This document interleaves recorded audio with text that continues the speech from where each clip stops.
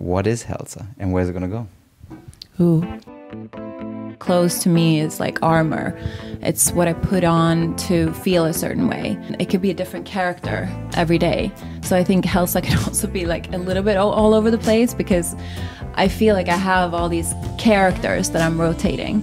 So each collection is sort of like a piece of me or a chapter in my diaries. Thinking about the future is really overwhelming because I'm like so in the moment when I'm doing the clothes and the campaigns and the art direction. So I don't know, but I have big plans. That's why you're the host.